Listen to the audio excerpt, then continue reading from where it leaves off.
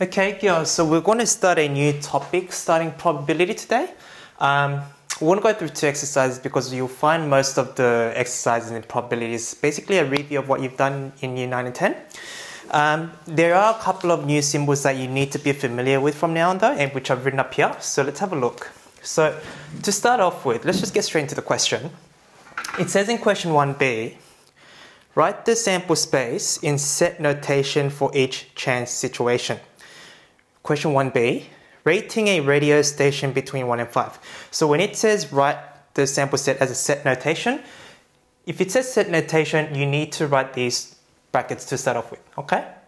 And then what you all you need to do now is write all the numbers or the elements within question 1b. So it says rating a radio station between 1 and 5. So all you need to do is write the numbers 1, 2, 3, 4, 5 inside that bracket. Okay, so that's what you call your set notation with all the outcomes. Now, with question 2a, it says for each pair of sets, find for question part I, x intersect y, and part II, find x union y. So what that basically means, let's have a look at question 2a. So for x, these are the elements or the numbers for x. We've got 1, 2, 3, 4, 5. And for y, I have, if they want you to write all the numbers where x is intersect with y, here's the notes. It just means write all the numbers that are common to both x and y. So as we can see from these numbers here, the numbers that are common to both x and y are 2 and 4. Those are the only common elements. So all we need to do is just write those numbers inside the bracket. Oops, 2 and 4. Okay? That's all it is. For the second part, if it says find or write all the numbers, x union y, that's what it means. It means write all the numbers in x or y. Okay? So let's write them out. So all the numbers, 1, 2, 3, 4, 5, and 6. So that's the numbers you need to write inside the bracket, okay?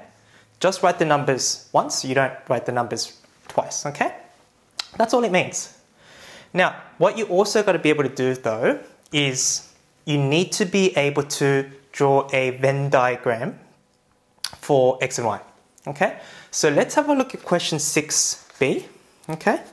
It says draw a Venn diagram for each pair of sets. So for question 6b, we've got A, which has these numbers, 3, 5, and 9. All right, so in order to draw a Venn diagram for these two, you need to start by drawing 2 circles, okay?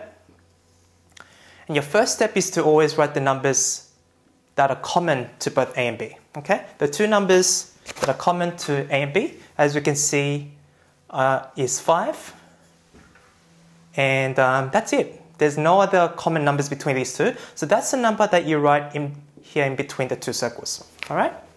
Now for this side of the circle, let's call it A for these numbers. You just have to write all other numbers for A besides 5, so that's 3, 6, and 8. So 3, 6, and 8, and for B, 4, 7, and 9. Okay.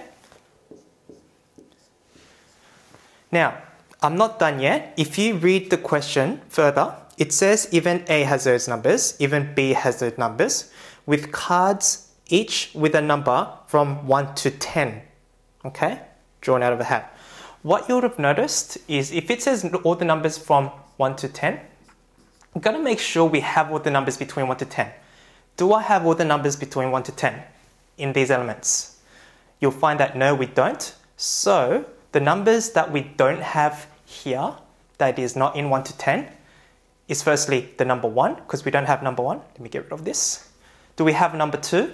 It's not here either, so write number 2 outside. We have 3, we have 4, we have 5, we have 6, 7, and 8, 9, but we also don't have the number 10. So any numbers that are not in the elements, but is in the question, you have to write it outside of the circles. Okay? There are some situations where you won't need to write the numbers outside of the circles, okay? But you just need to keep that in mind, All right, so for example, if I want to draw a Venn diagram for X and Y, so for these elements, let's just quickly do it.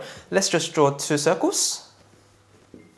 Firstly, again, start with a number common between these two numbers. So the numbers common between these two numbers we've established is 2 and 4. So write 2 and 4 in between the two circles and write all other numbers for X and Y. So for X, I have the numbers 1, 3, and 5 to fill up with because we already have 2 and 4. 1, 3, and 5. And for Y, we only need to write the number 6 because we already wrote 2 and 4 here. So it's just the number 6 in here. There's no other numbers that are outside of these circles because it doesn't specify anything else in the question. Okay, so it all depends on the context of the question. So just read the question carefully. Okay, so girls, that's the first exercise. Like I said, we are going to go through two exercises because the next exercise is pretty simple as well. And it's basically a revision of what we did last year. Have a look at example 5. So the table shows the number of items bought by a group of people surveyed in a shopping center. So as you can see, the number of items. So 6 people, so the number under the frequency, 6 people bought 0 items.